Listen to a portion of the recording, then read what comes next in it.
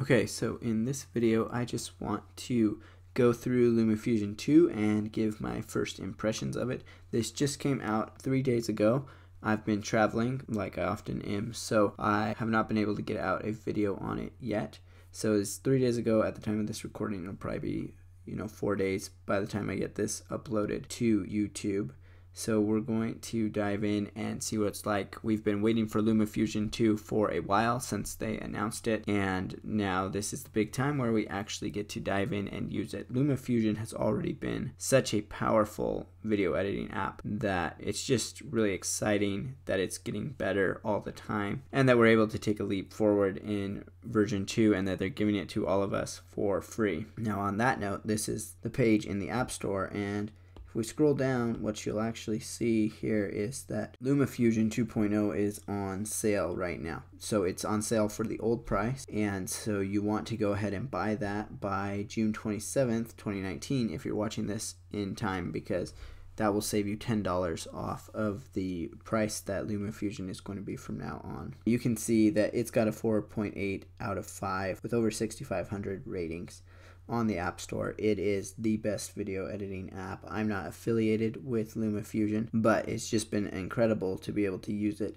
to be able to edit things here on the iPad. You can see it's #1 in photo and video. And so we're going to go ahead, we're going to dive in. I've opened it up to import some footage, but I haven't really gone in and looked at it yet. So we're just going to jump in and see what we can find. Alright, so what I notice right away here is that it doesn't look that different. So they did say they were going to change the UI up, but from right here, the project screens, it's looking pretty similar. So we still have our folders where we can get to the different sources that we want to bring in. We still have our projects down here. So let's just try and make a new project right now. So if I want a new project, I guess go down and hit the plus button, new project, just like normal. We can select our frame rate. I'm going to go ahead and just leave that at 30 with a 16:9 right now, and just call this one test. And then this has always kind of tripped me up. It looks like it's still the same. The plus is actually what you do to start the project. So you actually have to hit the plus in the top right corner, which I think is not the most intuitive place for it to be. But once you know that it's there, it's fine. Okay, so now we have our timeline. And what we can't see right away, but what we know from the release notes and from the videos that LumaFusion's done, is that we can now add 6 tracks of video and 6 tracks of audio, and the video can have audio attached to it. So that's a lot more than we had before. So let's see, let's just try and bring in some video. Go in here to my imported footage and just try and grab one of these videos from recent trip. So when I tap it, it appears over here on the side. One thing appears to be a little warning symbol. I'm not sure what is going on with that little warning symbol, but you can see that we can go ahead and we can actually scrub through the footage here. Now bear in mind, this is 4K footage, shot at 60 frames per second, and this is an iPad 2018, so it's not the most powerful iPad in the world, so it can be a little bit jerky when you're scrubbing, but even so, LumaFusion does a pretty good job of skipping it around and getting you what you need to see. So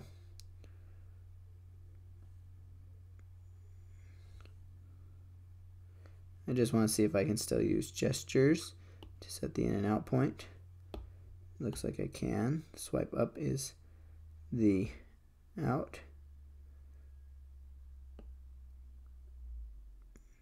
And the swipe down is the in. And then I can move that around if I want to, if I set it to a particular time. And then looks like I can't drag from there, but I can drag from here. Drop it in. So just drag from the window down into the timeline. And there it is.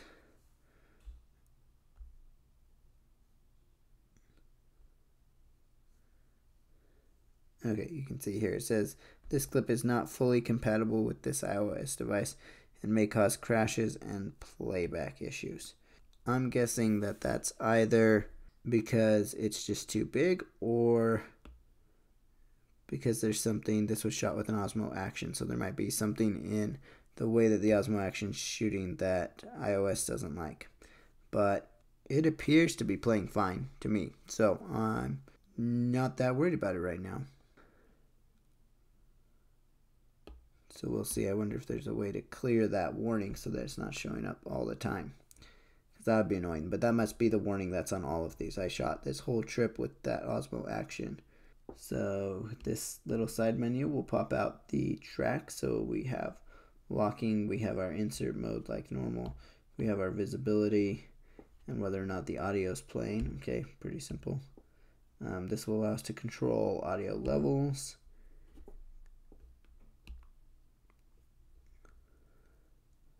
Oh, okay, so there's a little add button right there so that we can add things in like titles.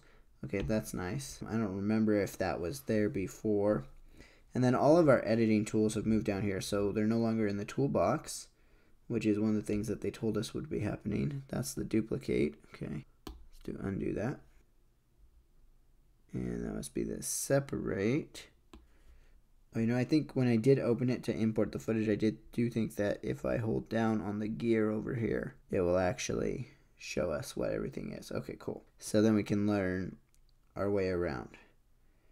So we have detach the audio, link and unlink, edit. Presets, use a clipboard, split, and remove. Okay, nice. So let's select this clip and let's just go ahead and let's detach the audio. I'm pretty sure I do not. Oops. Pretty sure I do not want the audio from this clip because it's just car noise. So we'll just go ahead and delete that. And the interesting thing is it doesn't look like it actually deleted the audio. Okay, I guess it did delete the audio, but it just left the waveform on the thumbnail of it as well. Okay, so let's go ahead and let's bring in another clip. Just going to bring the full clip in this time and drop it in there.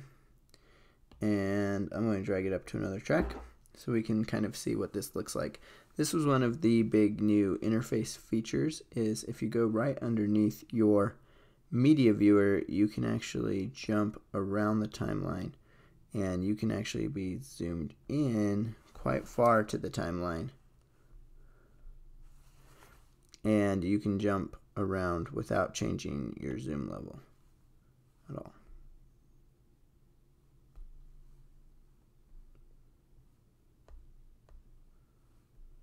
So that's not giving me any audio either, even though my volume is on.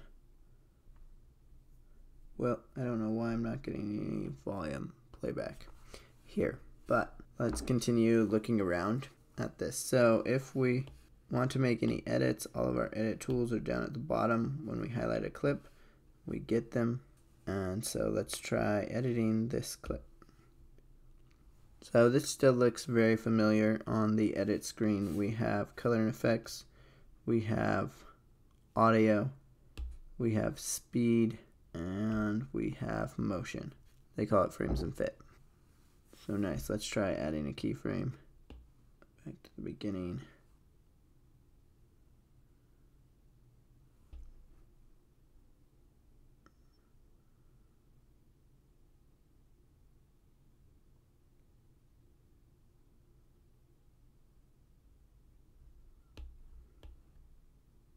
Okay, so it looks like that works essentially the same as it always has.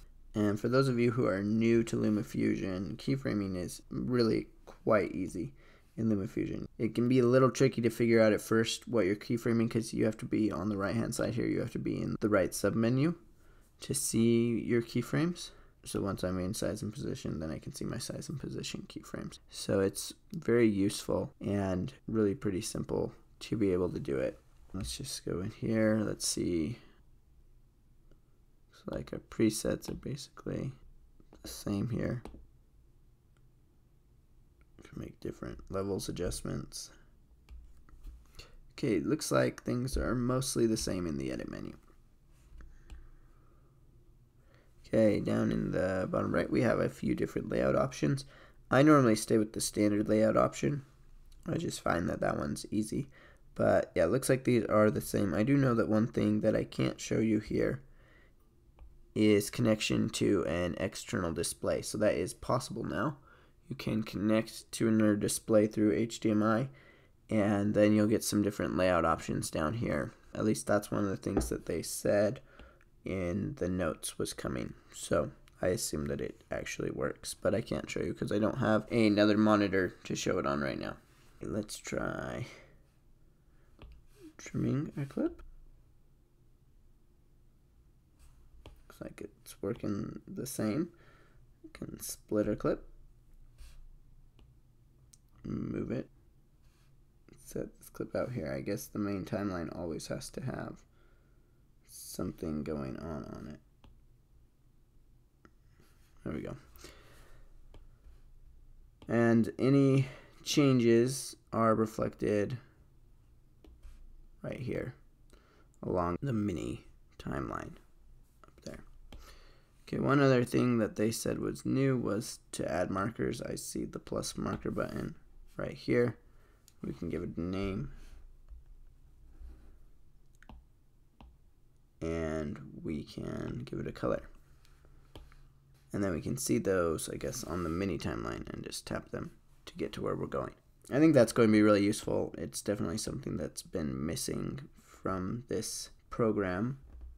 And then let's look at our export here. It looks like export is basically the same, except there's LumaFusion project package. I don't think that has been there before. I don't know if that's the XML one or if that's just for moving between different versions of LumaFusion, but we'll see.